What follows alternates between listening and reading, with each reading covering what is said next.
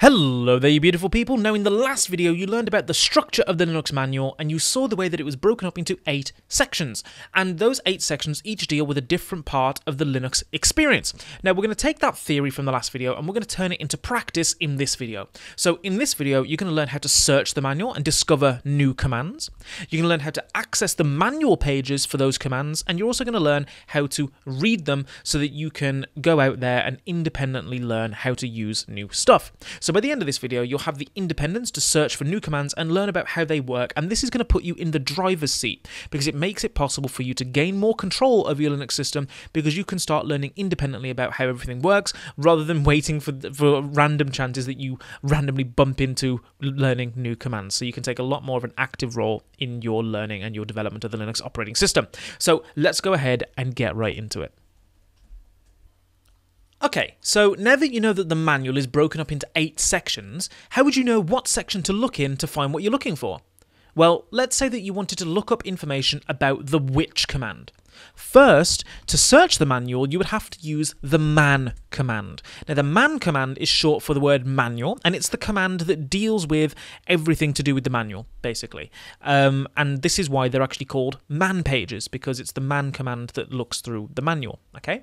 Now, that's the command name, so we're good at that. Now we need to give it any options if necessary. And we're actually going to use the K option, which is what deals with searching. Okay, so we've got command name, then options. Now it needs an input.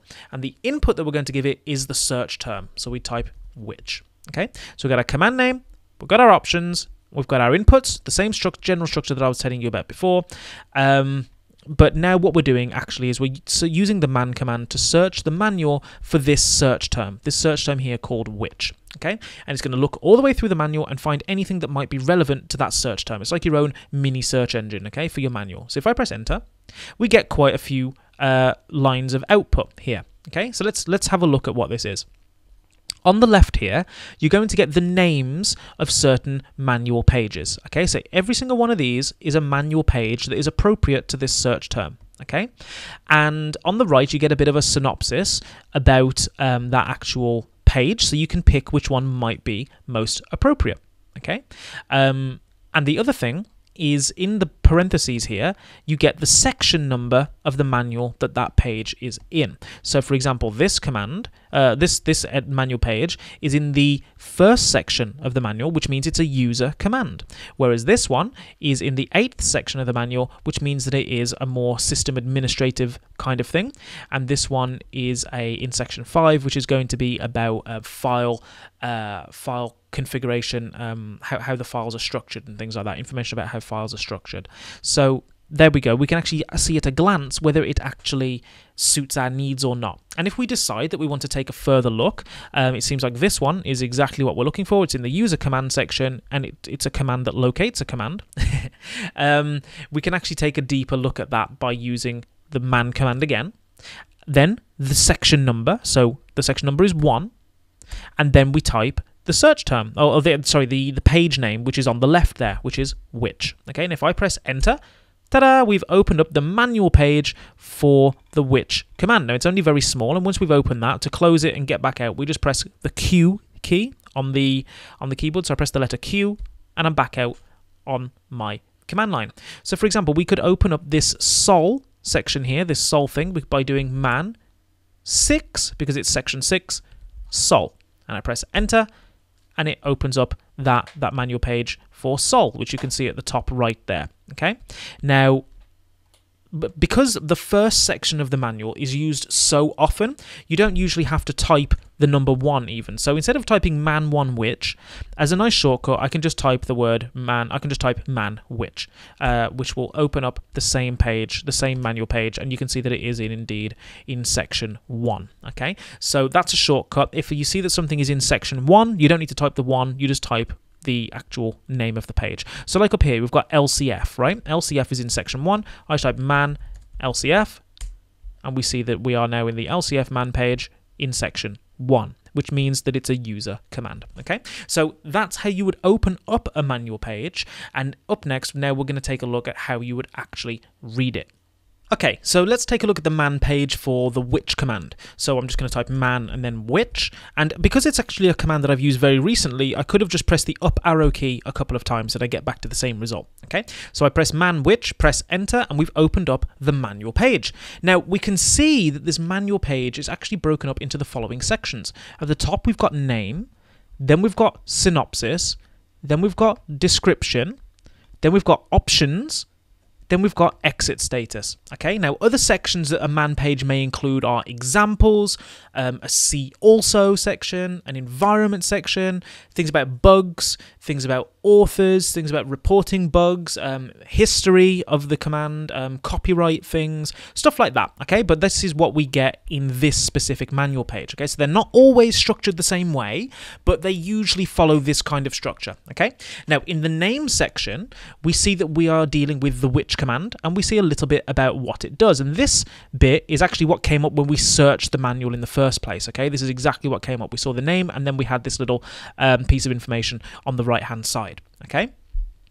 Now in the description section, this is where you really see what the command does, and the description section is a very important section, and it gives you a much more in-depth description of what the command actually does. This is likely going to be one of the most useful parts of the man page for any command, and as it will try to explain what the command does in plain English. Okay, so you've got the which command description there, and up here you've got in the synopsis section, we can see a layout of how to actually use the command. Aha! So do you remember when I was telling you that each command is structured differently and you need to read the manual pages to see how to use a command? Well, this is the section of the manual page that will tell you how to use the command, the synopsis section. So for the which command, we can see that first we type which, okay, the command name, and then we see the A option in some square brackets, which we'll come on to in a minute, and then some kind of file name, and then 3 dots, or also known as an ellipsis, afterwards. So let me explain what this stuff means. Okay, so first we enter the which command name. We just type which. Then we have the A option, which is optional. Now we know it's optional because it's inside these square brackets. In a man page, if something is inside square brackets, that means it's optional. Okay, you don't have to enter it, but you can. Okay, now next after that, once we've entered our optional option,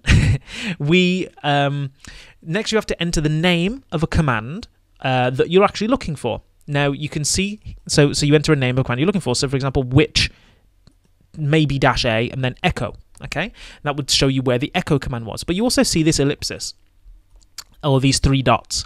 Now these 3 dots mean that you can enter more than one file name. So in other words, the which command can take more than one input.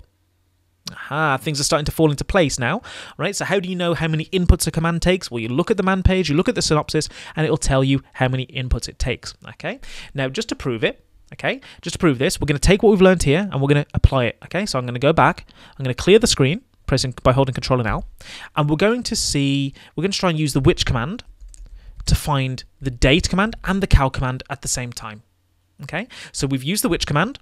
We didn't give it the A option, but we didn't have to because it's just optional, like because it was in the square brackets, and we've given it one file name and then another file name.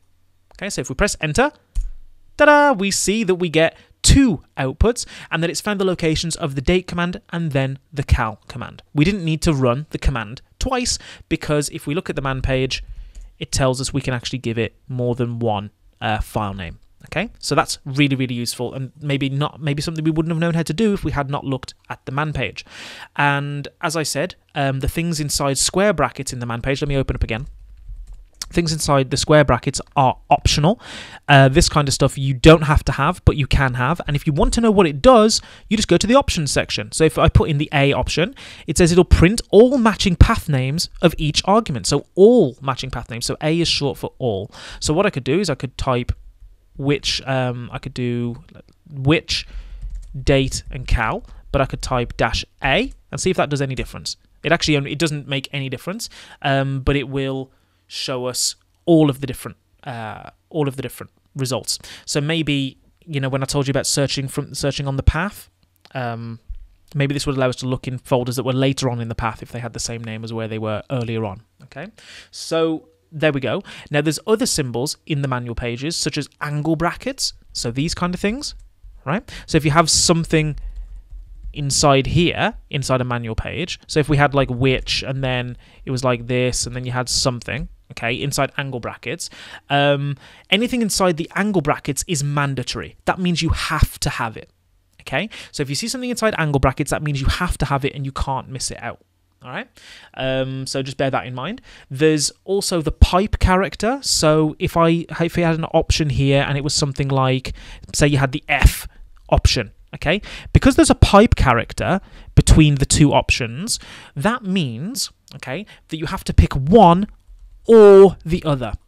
Okay, so the pipe means one or the other. You cannot have both. So I couldn't type which -AF date, okay?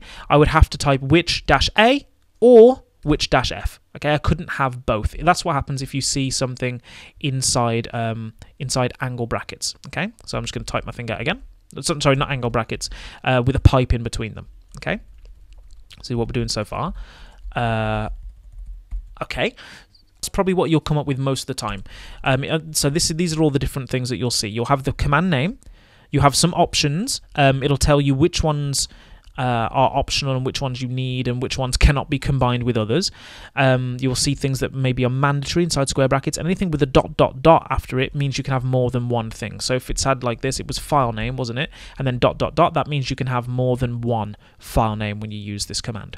Now I'm actually going to put a PDF in the resource section for this lecture that lists out what the different symbols mean, so that you can use it if you ever need a quick refresher. But that's pretty much all you need to remember, okay? Just anything in square brackets is optional. Anything with a pipe in between it, you can only have one or the other.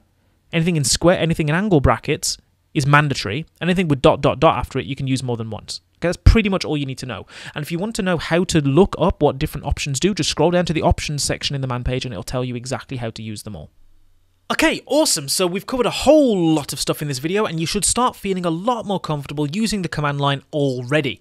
In this video, you saw how to search the manual using the man command with the K option, and after that, you can give it any search term that you want. And the man command will search the manual for that search term and give you a list of results, as well as what those results are and what section of the manual page they're in. You saw how to access those specific manual pages and also how to read them for specific command structure. So we saw how to actually use the which command using its manual page, and we saw the different symbols that might come up in the manual page to tell you how to use it. But I've attached a cheat sheet in the resources section for this video that I massively encourage you to use and keep on hand, because it's going to give you an explanation of each of the different symbols that might show up in a manual page, so that you can keep that to hand and, you know, make sure that you don't forget anything.